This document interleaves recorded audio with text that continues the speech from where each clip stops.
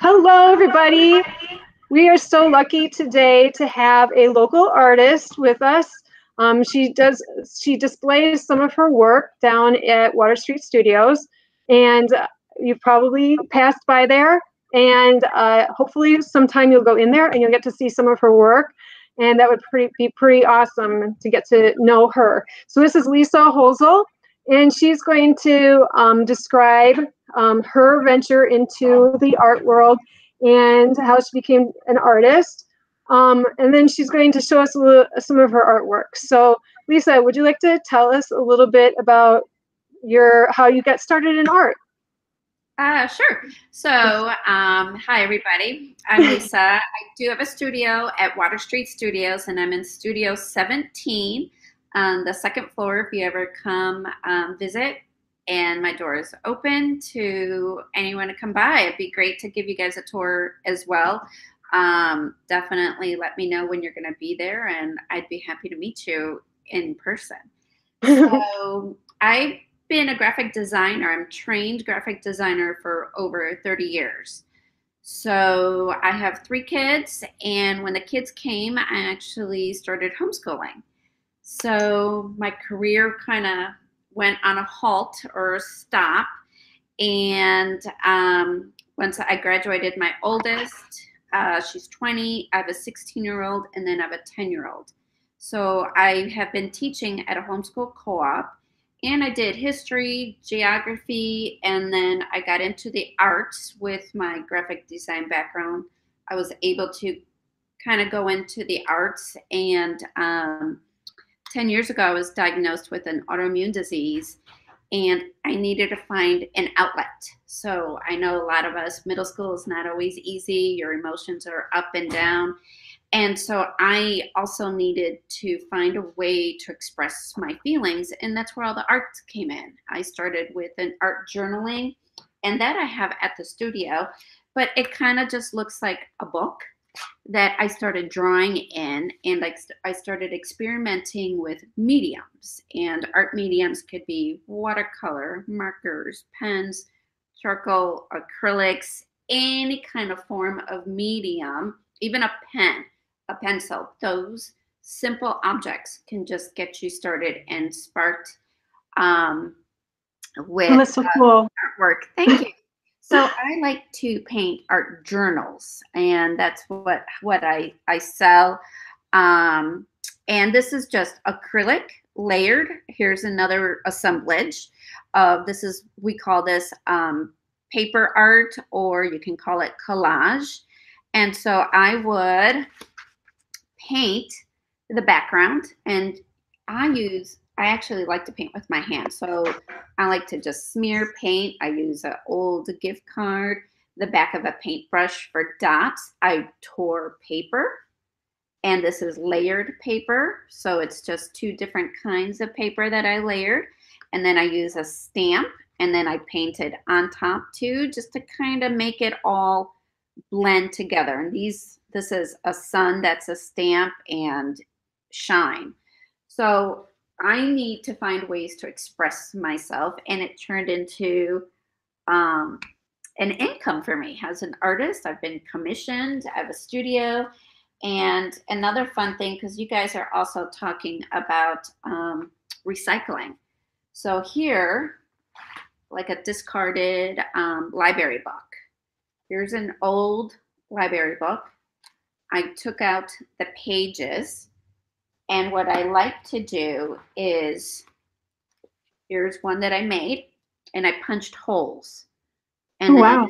So these are called signatures. When you have a stack, here's another one that I've done to make it simple to understand. Like, here is just scrapbook paper that I folded in a book and stapled it in the center. So you guys can make your own books. I love doing this. So anything you use at home, and this is double-sided scrapbook paper, those 12 by 12. I like to tear the edges to make it fun. And then I just put it together in a book. So if you take a stack of papers like this, fold it in half, this is called a signature. So here's two of them. So this is what is in my book. So these two books, one of these would be sewn in to one of these threads. So that's what's in here. So there's a booklet. So I have 3 booklets in this book. So that's called signatures. And then there's 3 books in here, and I'll show you that. So this is something, this is my COVID book. So Yeah. I will do something fun on the cover. So let me show you what I've been doing. I'm considered a mixed media artist. So I like to use markers, acrylic paint. I paint with my hands. You can also see the music sheet behind it. So I do like a lot of layering and texture. So Very cool. thank you. So this is my family. This is my COVID booklet. And then let me show you. Let's see if I can show you the signatures. So this is one signature. It's connected with this first string here. I made holes and I sewn it together. Let's see if I can find the center of this. I think this is the center. No, here's the center of the book. And you can see where I tied it. So here's the thread right here. And I tied that. Very cool. So here's the center. So this is one. Let me see if I can find it. And you can see where the book binding is here in between. So this is one signature part of the book. And then here's the other one. And then here's the last one. And then this is the back of my cover. Wow, that's really amazing. So when you are working through this, I sense that there's that the meaning that you're putting into this book has a lot to do with protecting and prayer, and what goes into that. You're making something important that wasn't necessarily important before, like an old book is not necessarily right. Something that doesn't really mean anything until after you start doing something with it. Correct. I did not have a plan for it or like a theme. I did not have that. And I guess I've been painting my emotions. You know, we all have to express ourselves in different way. And when I started my journaling, I actually started with lyrics. I write music on a piece of paper and then I'll paint it, or poetry, or just scribbling. So I began with magazines and started tearing it and kind of mixing it and kind of seeing where it would go. So like this one is also layered paper on the bottom, if you can see the different textures on here. And then I just painted. Sometimes I don't know what I'm going to paint.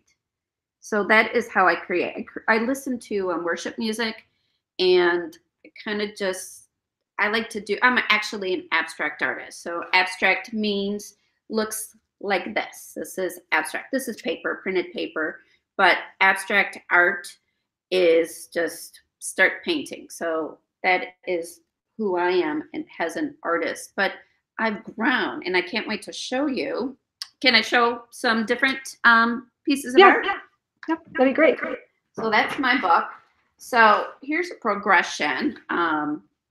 This is a charcoal that I did a while back, and then I did go back and darkened it, and I like to scribble. That's just my thing.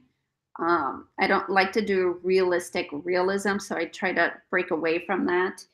But I've gone back to these. These are old ones that I've done. And so I'll show you my newer ones, and you can see. And I went back and added color. So here's another one that I did.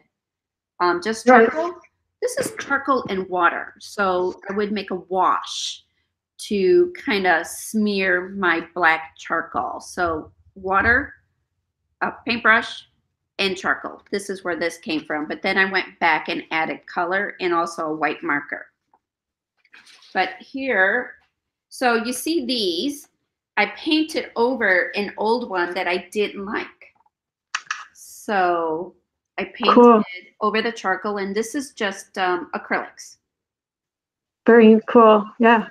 Thank you. So this is where I am. These are my Ooh. recent COVID ones. Right. So yeah. So tying in with the seventh most important thing, and how you've taken things that are they don't really have a lot of meaning into them until you start adding to them.